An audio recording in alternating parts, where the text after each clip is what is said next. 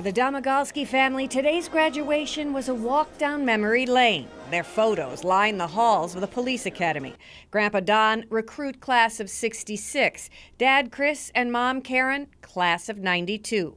You bet they're proud. Having a son that followed in my footsteps, and a daughter-in-law who met my son on the police department, and a grandson who's wanted to be a police officer since he was probably 1 year old. All three are retired from MPD, but today was all about Austin.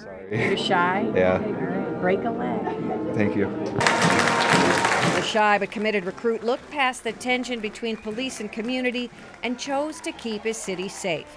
His dad offered Austin the same advice his dad gave him. It's how you treat people, and you need to treat people how you would expect to be treated and treat everybody the same. As Dad and Grandpa looked on, Austin took the stage. Police Officer Austin C. Domagalski being pinned by his mother, retired Detective Karen Domagalski.